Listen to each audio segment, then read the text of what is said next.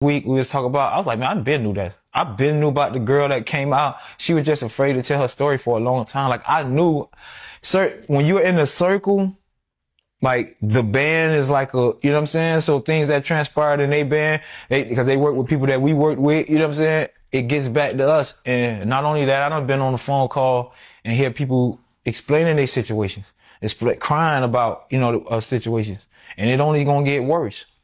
Like I was telling people, like it's hard to say because I don't want to spoil what's coming up. You know what I'm saying? I don't want to. I just. Hey, folks like him make me mad. It's extremely disappointing. The issue I have with this whole entire thing is, why come out now? If fear played a factor, say that. But why come out now? You could have saved lives a long time ago. A long time ago. I'm not going to act like I know Diddy. I most definitely don't. Thank God I don't. I'm just saying. I'm not going to act like he innocent or guilty.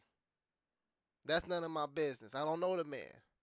But if you know a person who been doing something bad for a long period of time, you guilty as well.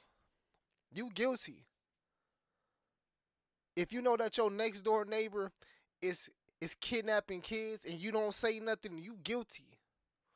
And to me personally, you deserve jail time as well. You the problem as well.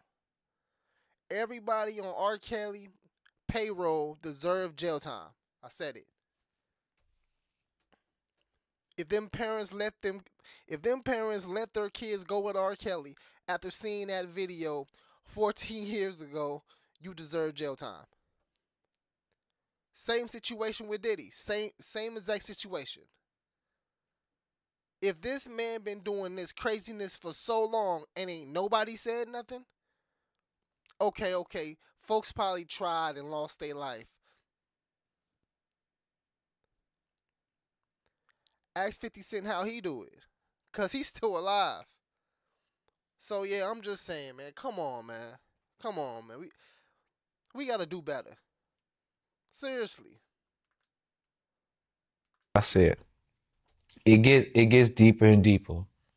And the more that come out, the more intriguing the story gonna be. It's so many people that it's guys that can't come out because of their image.